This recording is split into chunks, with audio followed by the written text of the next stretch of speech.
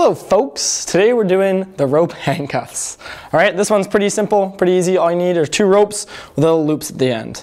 We're gonna be doing a little fun, discrepant event, something that the audience will find surprising. So all you have to do is get people in teams. One member puts the ropes on, just like Charlotte has here, thank you. One person puts one handcuff on, handcuff, not handcuff, puts it over their wrist, and now we're connected together. Now you ask them, all you have to do is get apart. All right, go. Okay, and they'll whirl around, try and swirl around, blah, blah, blah, get all confused, and they'll have to reset a few times. So me and Char, we're gonna reset, we've tried. Let them try a few times, give them small little hints, but let them struggle, let them sweat. Then when they're ready, show them the simple, easy solution that they'll wanna kick themselves over. What you do is you choose which wrist. We're gonna choose me, we're gonna get my rope free first. We choose in behind, my rope's in behind Char's other arm. This is the one we're gonna choose. So, find that area, you get a loop in behind, like this, and then you bring it back towards yourself. So I'm doing it, it's coming back towards me. All right, loop is through, then it's gonna go over the wrist.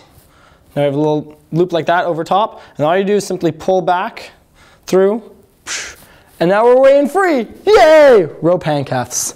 Use it for fun.